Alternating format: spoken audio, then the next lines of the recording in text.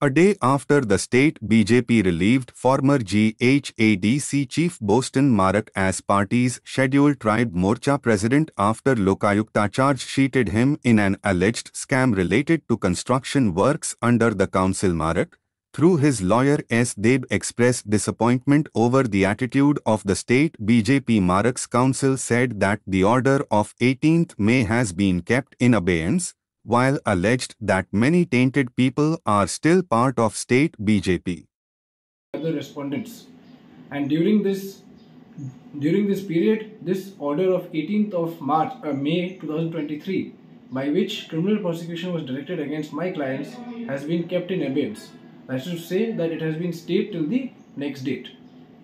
Now, unfortunately today, my client, Mr. Boston Marak, has come to learn from a newspaper clipping which was published in the Shillong Times newspaper that the state BJP, where he is the president of the Schedule Tribe Morcha of the state BJP, he has been removed from his position along with all the other responsibilities as a member of the BJP, on the ground that the Lokayukta had passed the order against him.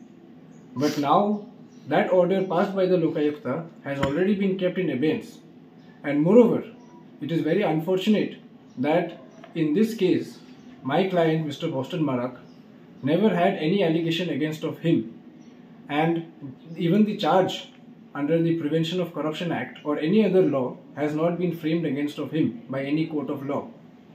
But despite the same, the state BJP president in his right mind has decided to remove my client from his post in the BJP.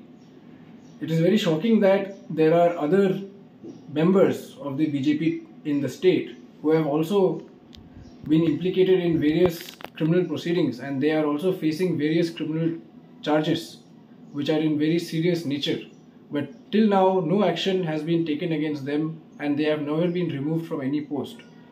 But unfortunately and very surprisingly, my client Mr. Boston Marak, who has always worked effortlessly for the party, has been removed without any show cause notice or without any reason given by the state BJP president. In fact, it is not out of place that the state BJP, as per its rules and laws and its constitution, must be having the provision for issuing